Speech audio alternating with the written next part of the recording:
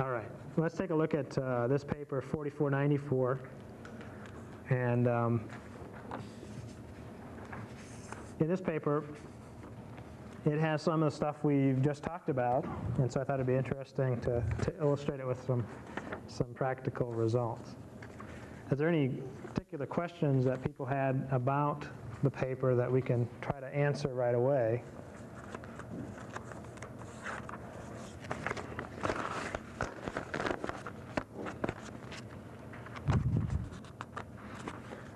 What's the goal?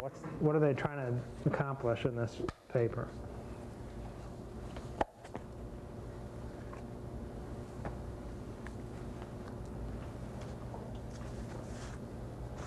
Nothing?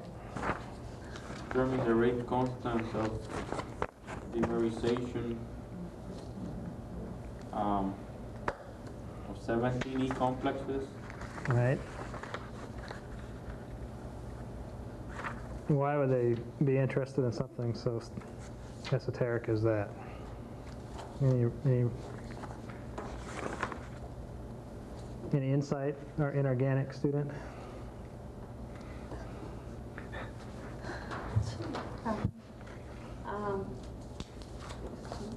Communication, maybe? I guess bond strength? Yeah.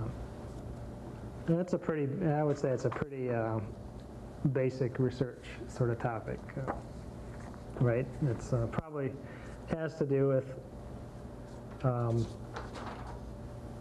what's the electronic structure of these things like, and they're trying to get some idea by doing electron transfers and seeing what happens when we do it. Let's not worry too much about why they're doing it. Let's take a look at some of what they've done. They've got two different types of compounds. One, compound 1, and let's see. I want to make sure I understand the two. The reactions of 1, which is has the metal in the system of chromium, molybdenum, or tungsten, right? And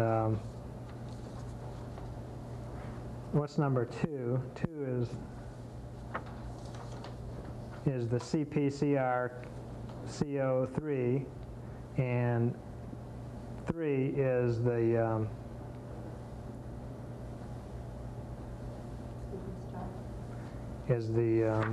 substituted with the methyl groups on the cyclopentyl rings, right? So they sort of expected that because of the way these are made, the rings being the way they are would be sterically hindered, and they thought they had an equilibrium. They have an equilibrium between the dimer form and the chromiums and the monomer form, which is illustrated in the first situation. The equilibrium constant is much, much less than 1, which indicates that most of the material is in the form of the dimer, right? But it turns out that the dimer and the monomer both can be electrolyzed, but they're electrolyzed at different potentials. And so here we have a scheme that illustrates the process. The monomer can be reduced at a particular E0 and a K0 to the monomer minus, or the anion of the monomer. The dimer can undergo a reaction also to form the dimer process. In the meantime, the monomer and the dimer can undergo an equilibrium process, and the monomer and the dimer can also, the minus monomer and the anion of the monomer and the dimer can also go an equilibrium process to the dimer. What happened when they did, look at figure 1, it says experimental CV of solution of 2 in methylene chloride. That's done at room temperature there at 0.1 volts per second. And they see a normal looking CV, and they simulated that normal looking CV. And what do they suggest is the situation there in figure 1? happening there. This is a reduction of the, they've added the dimer, right? Or is that right?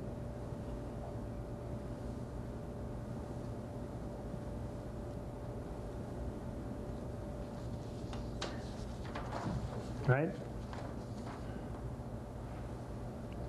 So they see a 1 electron reduction for the dimer. But they really don't expect that. They expect it to, if it's a dimer, it's going to be a 2 electron overall reduction, right? So the initial reaction is the dimer is undergoing an equilibrium to the monomer, and the monomer is undergoing the reaction that they observe in figure 1. So what kind of scheme is that? What's the scheme that would be in our, that we've just talked about? What would they call that? CE. It's a CE reaction, right? And where are we at on that system? We're way over on the, let's see if we can,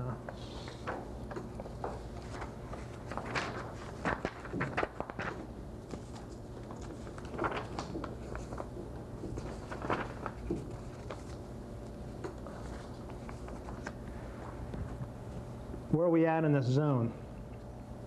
In this part or where? It has to be one of the two, right?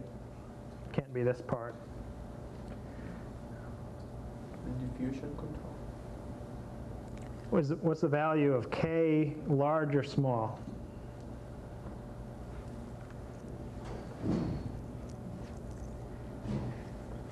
Small. Small, right? So we can't be over here, because if we were over here, we would be in this part of the region. So we have to also, that also implies that the overall conversion rate, Kf and Kv, is somewhat small under those conditions. All right, so what's they say? It says the experimental curve is a characteristic of a diffusion-controlled 1 electron process. No features were noted.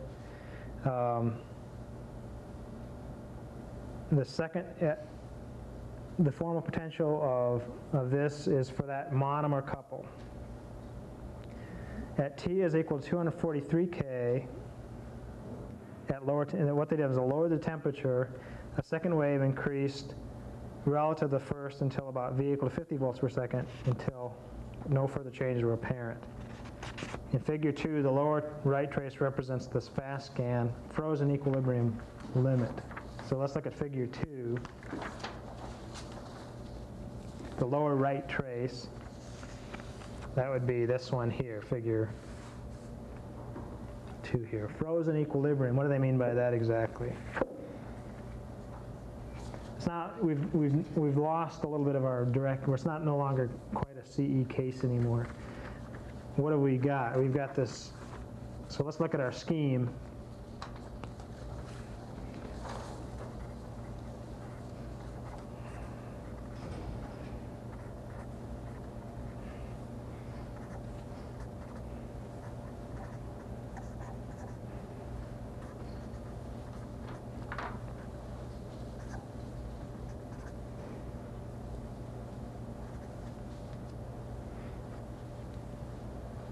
Okay? What equilibrium is frozen in this particular case? What have we done? They've increased the scan rate, which means that this equilibrium probably is no longer going to be operating for them. Or at least it's stopped. I mean, the Kf and Kb, remember, have to be somewhat slow, because we're over here in this part of the region at the low scan rate region, so the equilibrium now is much slower to be, you can't really attain the equilibrium during the time scale of the experiment.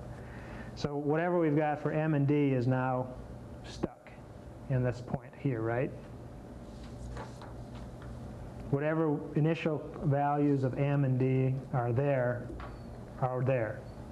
The equilibrium is stopped. So we can't change what there's there initially. What's it there, if they add the dimer, what's going to be the predominant form in solution? If they put in dimer, what's going to be in solution? Or it doesn't really matter if they put in monomer either. What's going to be in solution? What's the equilibrium condition? Is it going to be towards M or towards D? Towards the monomer.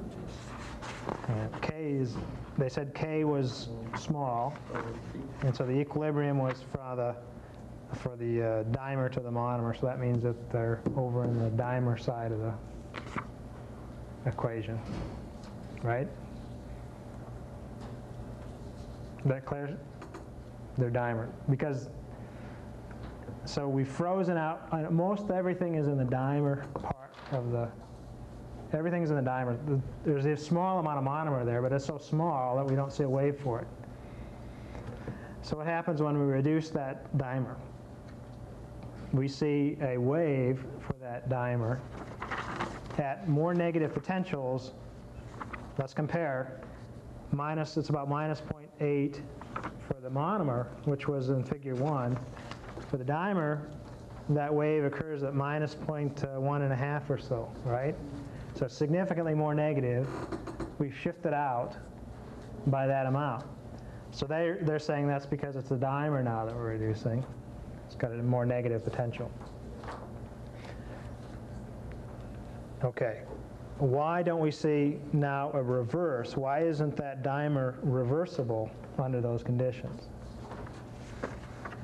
It's going to the monomer anion. Right. What's the equilibrium like for the dimer, the anion dimer to the monomer anion? Large. Yeah, it's a large value. So this is the way we've drawn it. This equilibrium is much larger than this one. And the way we've drawn it is that this equilibrium is much larger. Okay. So as soon as we make the monomer minus, as soon as we make the dimer, equilibrium shifts it back over there. What's that suggest to you about the rate of that equilibrium? Is that a fast equilibrium? Is that rate constant fast or slow? Remember, this rate constant has to be pretty slow, otherwise we would never be able to freeze out that system. We wouldn't be in the right zone. But this one has to be pretty fast, right? Because otherwise we would not be able to make any of the monomer minus in the time scale of our experiment.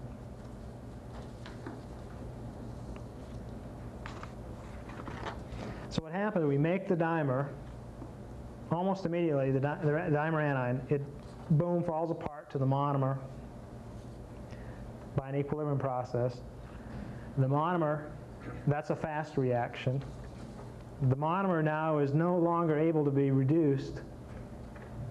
Any monomer that's in the anion is stable at that point because that would be the point where the monomer would already be reduced anyway. So we have to wait till we get back to minus 0.8 again to see the oxidation for the monomer radical, or the monomer anion back to the parent monomer. Okay?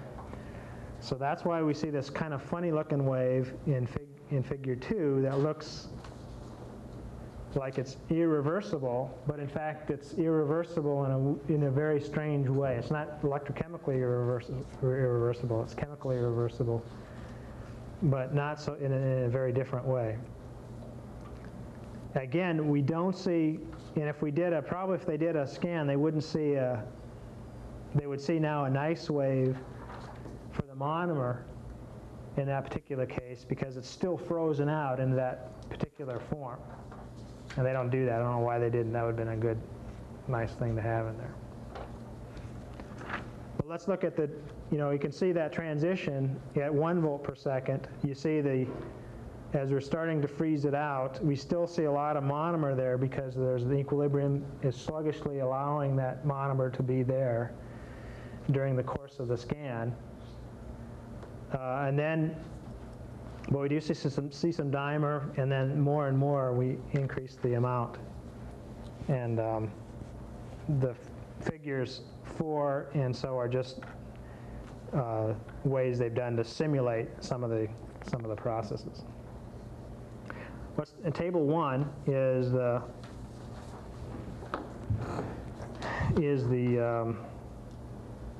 some conditions they saw, and they can put in K0 and alpha values and so on.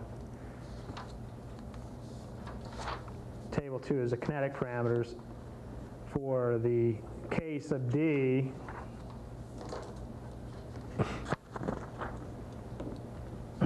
which are the parameters for the reaction. Notice that K sub D is very fast, as we'd expect. K sub M is quite a bit slower, as we'd kind of expect, and the equilibrium constant is small, as we also saw. They don't have I guess they don't have a number for K sub M minus.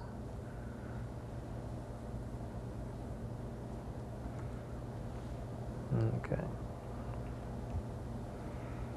The other thing about the system is that then they look at the methylated system, CP star, and what they see at figure 5 is that the reaction now must be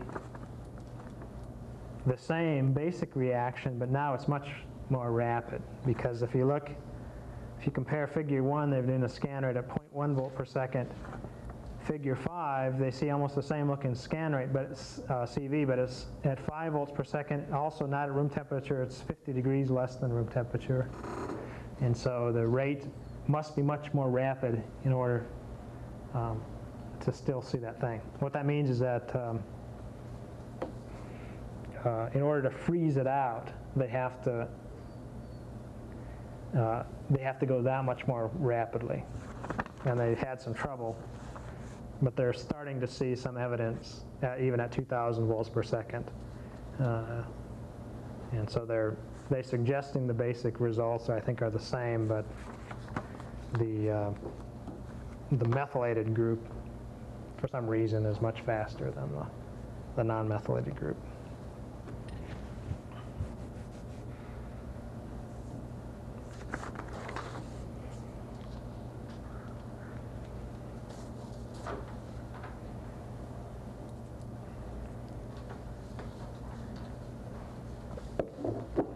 And they have a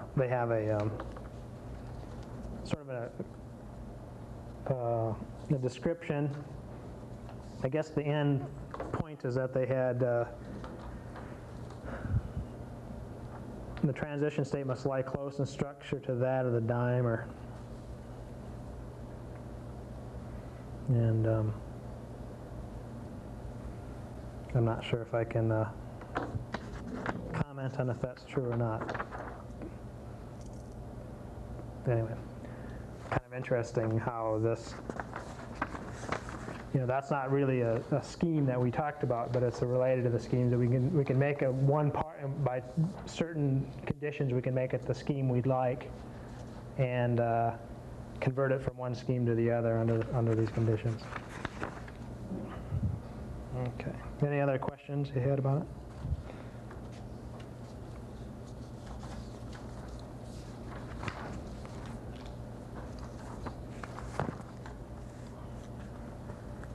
Okay.